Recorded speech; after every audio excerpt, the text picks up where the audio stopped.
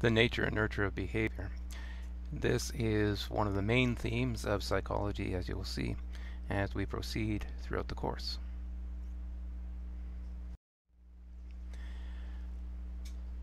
When you think about the biological aspect of psychology, one of the main things you have to think about is genes, or our genes.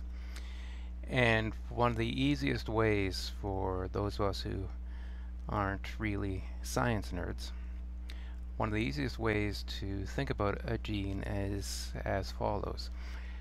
The DNA is a library. The chromosome is a shelf in the library, and the genes are the books on the shelf in that library. So the DNA is the entire packet of information, a huge library, but actually, in this case, microscopic, with a great deal of information in it.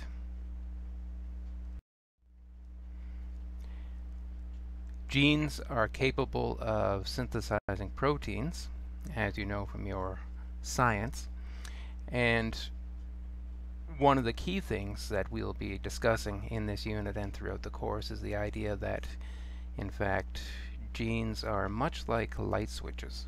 They can be turned on or turned off by the environment, and this has tremendous implications for the development of the individual, particularly, but not exclusively, when it comes to issues of the results of traumatic childhood abuse, or on the positive side, the intellectual stimulation, which might lead to higher cognitive abilities and possibly even increased intelligence over the lifespan. Think of the genome as being less like an architect's blueprint and more like a recipe. So you can put the ingredients for an organism in a bowl and mix them up, but just as no two cakes will be exactly the same, although they might look identical, in fact, no two organisms are exactly the same because, for one thing, the environment acts on the organism in slightly different ways, even though they are made up of the same genome.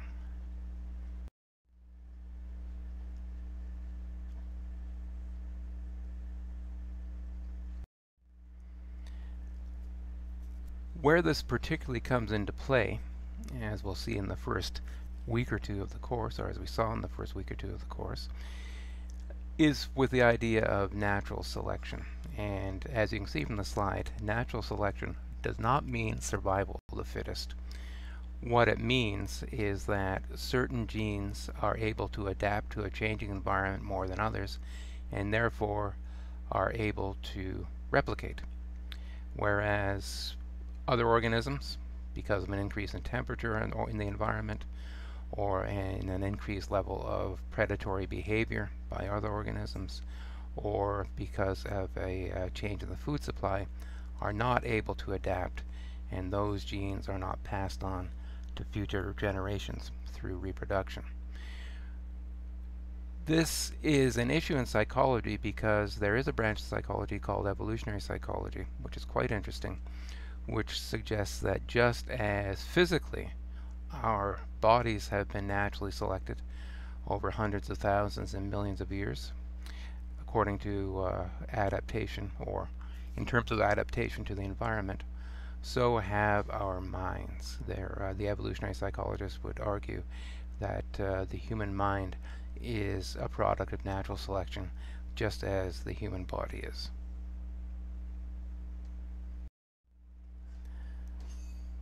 And you can see that in a little bit more detail on this slide.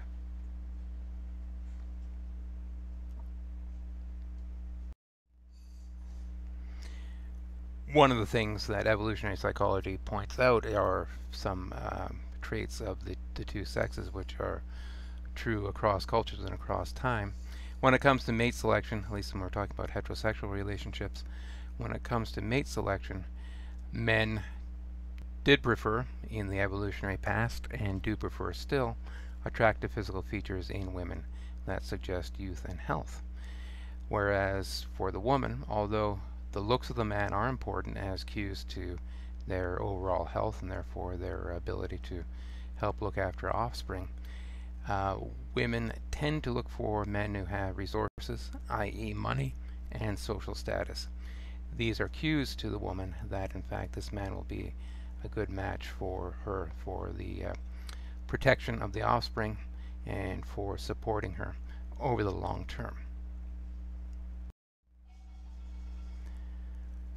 Behavior genetics likes to look at the relative power and limits of genetic and environmental influences on behavior. And this ties in closely, as you can imagine, with evolutionary psychology, although behavior genetics has more of an emphasis in the present than it does in the development of the species over time. And environment. When we talk about environment, this is something very important to get clear right from the beginning. When we're speaking of environment in psychology, we don't mean just the natural environment. Environment includes everything from the quality of our life in the womb, up to and including our family influences, our experiences at school, and the broader social network, and later on in life, our working lives, our married lives, and so on. So the environment is anything, essentially, that is non-genetic. Behavior geneticists like to consider identical twins. Identical twins are nature's clones. And even though they are nature's clones biologically, as we'll see later on, in fact, identical twins can be quite distinct psychologically. And this has to do with a number of things. Non-genetic influences, for example, whereas one twin who is in a slightly different position in utero, in the womb, before birth, has different environmental influences on their development. For example, may be able to hear the mother singing a little bit better, and therefore will develop slightly different psychologically from his or her partner in the womb. Interesting stuff.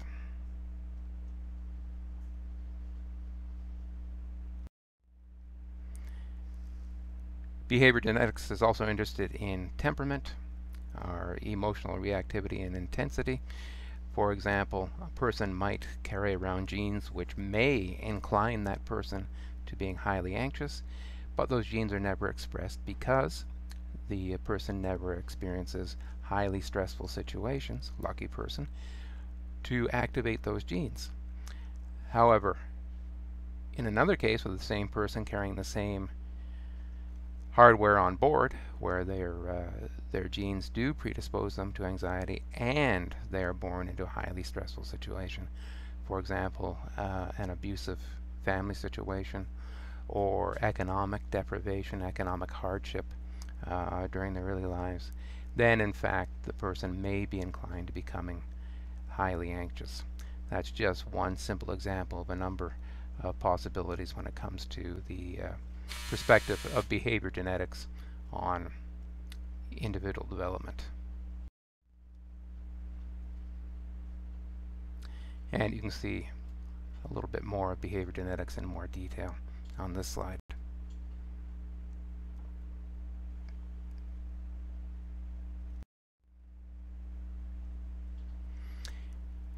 This refers to the kind of thing I was talking about just a couple of slides ago regarding the influence of environmental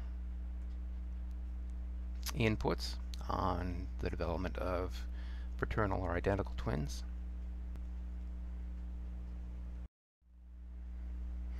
And we know that in the case of rats who have been used in the lab to study development over time, we know that rats who are raised in an impoverished environment, that is an environment which lacks stimulation, they don't have lots of rat friends to play with, they don't have rat toys to amuse themselves with, they don't have rat books to read to develop their intellectual skills and so on. Their brains, at least at the cell level, are less complex than the brains of rats who are raised in an enriched environment. Lots of other rats to play with, lots of toys to play with, lots of stimulating activity. This has tremendous implications for the influence of the environment on human beings, particularly in our early days, months, weeks, and years of life for the development of our brains. Children who are raised in a loving environment, in an enriched environment, children who are read to, children whose parents use language in a sophisticated and complex fashion, are children who enter school more ready to undertake the challenges of schoolwork than children who unfortunately do not have those advantages. You can see this scan of a brain. On the left side you have a brain that has been trained in a certain skill, and what the red shows is glucose activity, that is brain activity, in that particular region. Now this looks like this person was being asked to perform a skill, just judging from the location on the brain, although I'm not sure. It looks like this person was being asked to perform a physical skill, and you can see on the right hand side, after much repetition and much practice, how much more of the brain has become devoted to that skill. And we'll see this more and more through the course. Your brain is very good at figuring out what's important to you, and it will devote areas of itself to that skill. So if you're studying calculus again and again and again, your brain gets the picture. Calculus must be important. I better devote more of my area, more of my volume, more of my mass to processing calculus. Whereas if you're playing badminton again and again and again, same thing happens. The brain thinks to itself, badminton must be important, therefore I'm going to devote more of my area to processing the skills and challenges that badminton poses to me.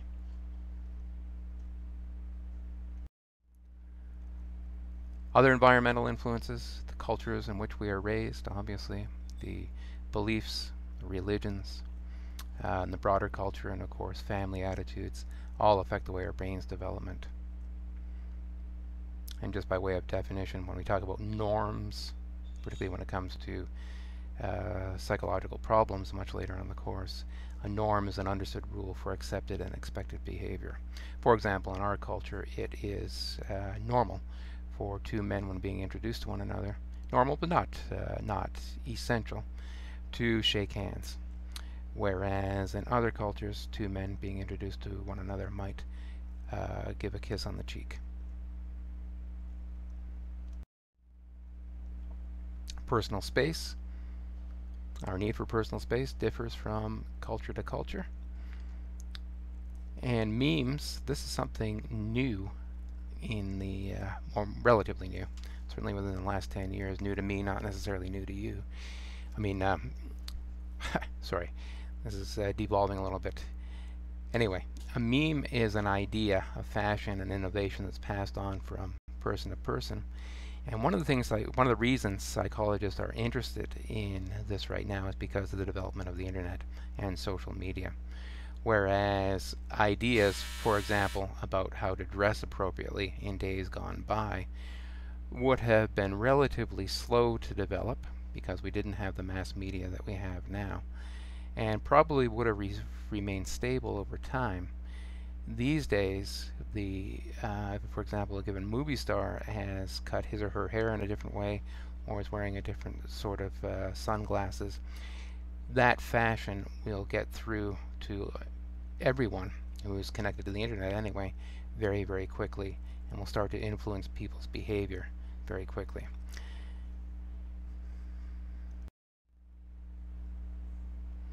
This you know from your biology. The chromosomal differences between men and women, male and female.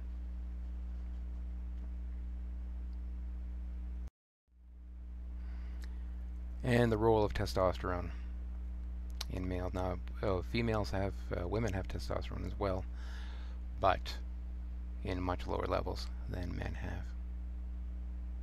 We'll look at the role of testosterone in male violence when we come to that later in the course, and you'll probably be surprised that it doesn't have the role in male violence that you might think it does.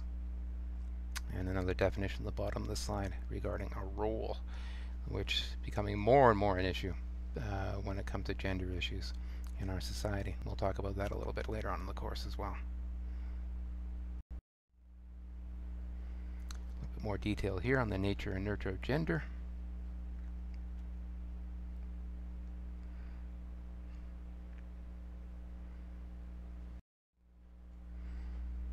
And you can see an interesting study here on the issue of the fulfilling nature of being a housewife, whether or not being a housewife is a fulfilling activity. And the disagreement, as you can see at this particular study, was highest in Israel and lowest in Russia, which probably shows you differences in cultural beliefs and differences in gender stereotyping among these countries.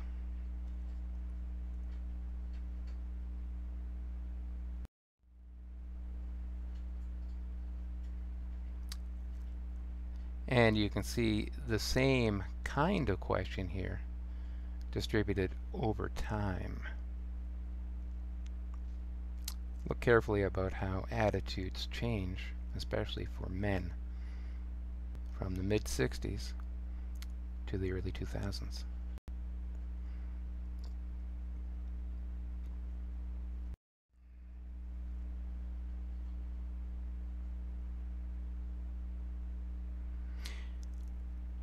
A little more description of different theories regarding social learning and gender schema.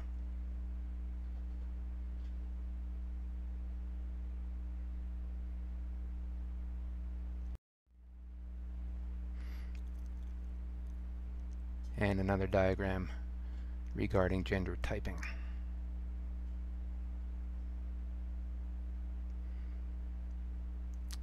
And we will look at this in more detail as the course goes on.